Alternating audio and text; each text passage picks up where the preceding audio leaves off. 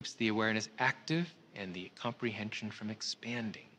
That's why a very delicate technique is involved and personal instruction is involved. It's easy, it's natural, but it's delicate.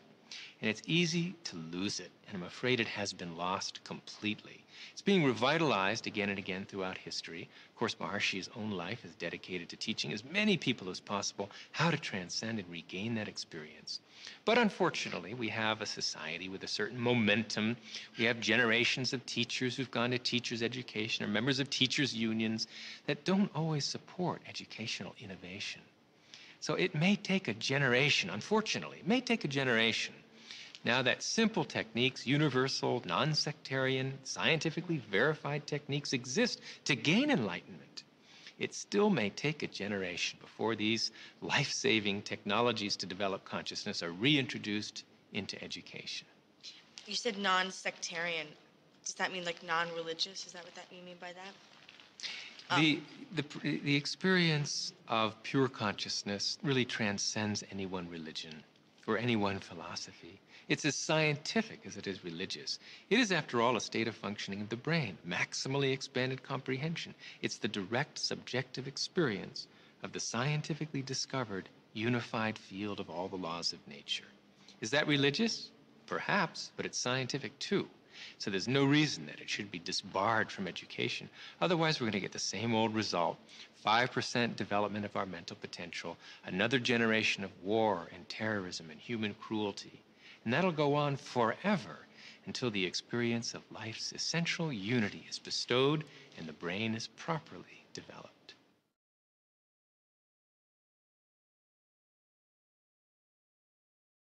You know, we talked to Jeffrey Satinover and Hameroff, and I think maybe one other physicist said the same thing, that because you talk a lot about the observer, and they sort of said that that whole concept of the observer was a mistake and it's been fixed and it doesn't really mean anything now.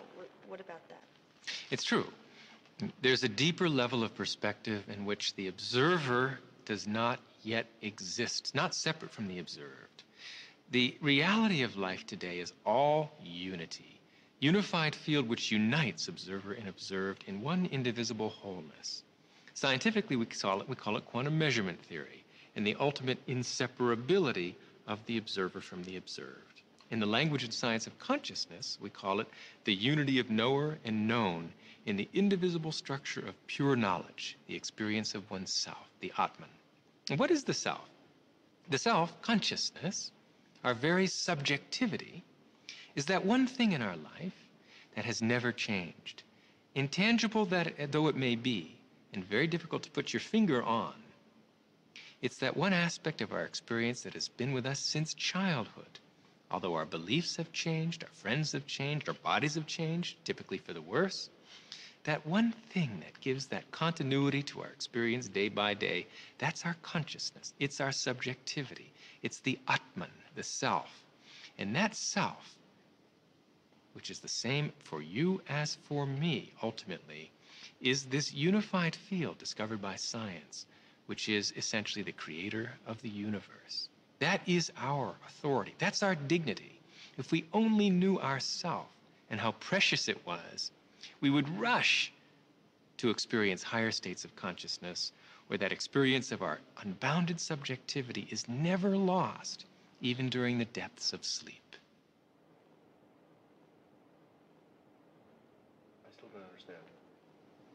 That's okay. I still don't understand. Can I have you rephrase the question? Yeah, it's good. It wasn't a very clear answer. Rephrase. I'm just telling you.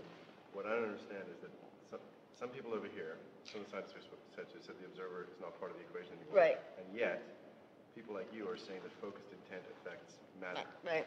I want to understand those two disparate views. Okay. Yeah, what he said. There are different truths because our universe is hierarchically structured in layers. The atomic has its own truth. The nuclear world has its own completely different truth. And they're both valid. They're both self-consistent. So there's the truth of diversity, where observer and observed are separately identifiable systems. And there's the deeper truth of unity, in which there is no separation between the observer and the observed. So we can talk about life at all levels. Each level is valid, But the deepest level in this scientific age is the level of unity. What has to be very clear about this is a concept most people don't get quite. It's very important. You can drag me across the floor by my arm. You can drag me across the floor by my atoms, or by my nuclei, or by my cells. It all has the same effect. I get dragged across the floor. These are simply different levels of the description of the one reality that is me. So it's legitimate for us to talk about a world of diversity. We see such a world, after all. But it's even more legitimate for us also to talk about the world of unity, the ultimate scientific truth of life. So we get tripped up in semantics if we say that unity alone exists, but there's no such thing as diversity, or that diversity alone exists, there's no such thing as unity. They're both true. They're just different levels of description of the same reality. So, you know, you talk about me and you are one, but we're also separate. Those are just different levels. Different levels. On the physical level, you and I are separate. You're much better looking than I am, more attractive in virtually every way. But at deeper levels, we have a common source.